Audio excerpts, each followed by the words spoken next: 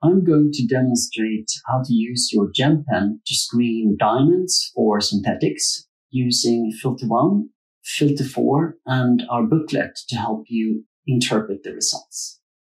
First of all, make sure that you have the correct filter, which in this case is Filter 1. Switch it on and direct the light towards the diamond to see if it provokes an effect. The first diamond fluoresces very clearly in blue, and it also phosphoresces. The second diamond also fluoresces and phosphoresces. The third diamond fluoresces in blue purplish, but no phosphorescence. And the fourth diamond is inert. So now we have to check to see if any of these diamonds are naturally fluorescing diamonds. To do this, you need to switch the filter to filter number 4.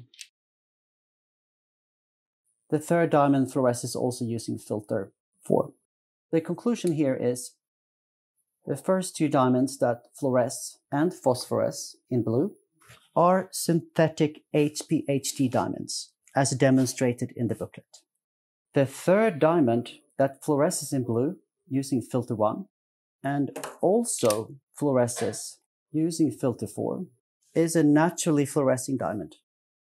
The fourth diamond, which is inert, using both filters, is natural. You can also screen set diamonds in jewelry and rough diamonds the same way. Thank you for paying attention. Good luck with using your GemPen, and please consult our website, gemometrics.com, for further information. Thank you very much.